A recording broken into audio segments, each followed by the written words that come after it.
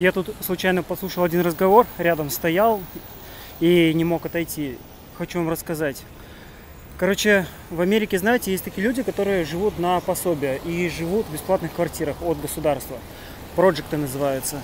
Так вот, женщины стояли, разговаривали. Говорят, у них квартира бесплатна, у них пособие, у них еда бесплатна, у них сотовый или планшет с интернетом бесплатно. Интернет у них тоже бесплатно. Страховка, медицина, лечение бесплатно. В том числе и очки для зрения, и стоматология. Они вообще ни за что не платят. Есть такие люди.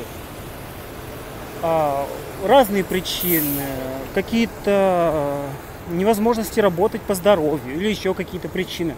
Но причины могут быть разные. И эти женщины стояли, разговаривали. И говорят, бедные люди. По меркам Нью-Йорка это бедные люди. По мнению некоторых людей, которых я слышал. Представляете?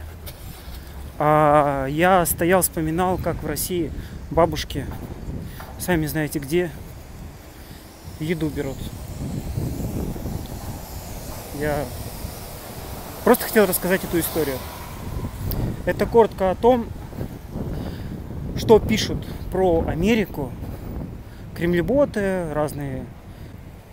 Делите все на 10. Хорошо? И я стоял, я удивлялся немножко, что по мнению этих людей, вот те люди, которым все бесплатно, они бедные. У них все бесплатно.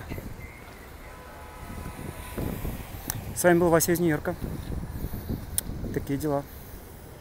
Правьте меня, если я ошибаюсь. Я рассказываю только про Нью-Йорк-Сити, потому что в каждом штате условия разные. В каждом штате бенефиты разные.